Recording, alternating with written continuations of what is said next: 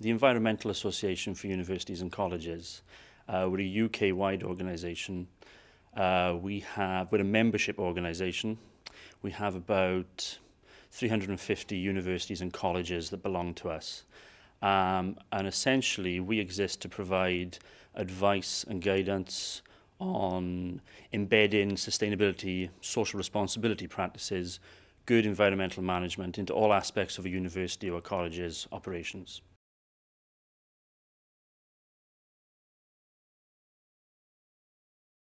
"20 originally signed it. Within 6 months, we had 40 within 6 months. And now we have, so we're 2.5 years down the line, we now have 60 out of the 63.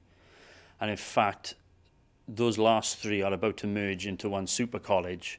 So we actually, by the end of 2011, will have 100% of the Scottish sector will have voluntarily signed this. That's a really big thing for us, is that we gave the sector a framework and they actually bought into it. I mean, it wasn't quite as easy as just walking up and knocking on the door and saying, "Look, please sign this." We did have to sell it to them. We had to demonstrate its value, because at the time it was competing with so many other concepts and initiatives. But clearly it was one that institutions were responding to, and they liked the idea. It took a wee bit of pressure off them.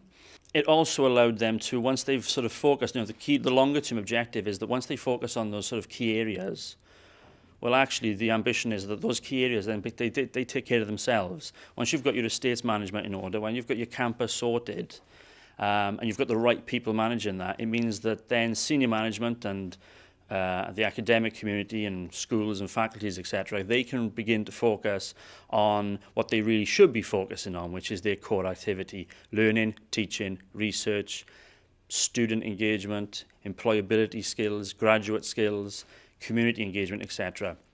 We found we had senior management teams who were properly worrying about whether they were turning the lights off at night. And really, your president and their senior management team, that really shouldn't be on their agenda at all. What they should be worrying about is how they demonstrate their social responsibility, their core objectives as an institution, with the reason they exist. And so far, anecdotal evidence has demonstrated that that's the case. And in fact, we actually have more than that. We actually have proper hard facts to demonstrate. For example, Adam Smith College, which is in Fife, the Kingdom of Fife, just north of Edinburgh. They implemented the Climate Change Action Plan. They came up with a pretty robust carbon management strategy.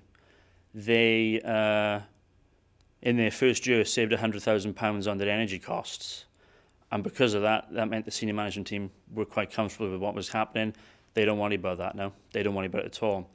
So, it is starting to prove worthwhile.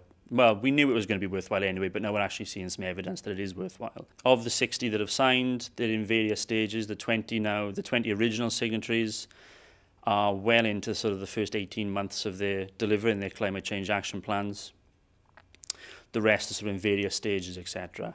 And where we are as an organisation is we now, as well as providing them with the support, advice and guidance and steering them in the right direction, etc., then we also are providing them with developing a way in which they can report against their performance.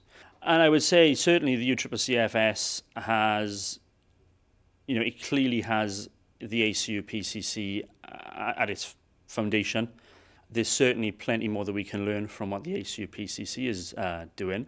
Likewise, I would like to think that there's plenty that we are doing that we could share with ACU PCC signatories as well. I'm really, really interested in finding out how we do that. I've certainly got a few ideas. I know colleagues in the UK have a lot of ideas, and I dare say your own signatories have a lot of ideas. I'm looking forward to those discussions, but certainly I would like to see much more synergy in our activities. What that looks like, we'll wait and see. Hopefully in 12 months I can tell you.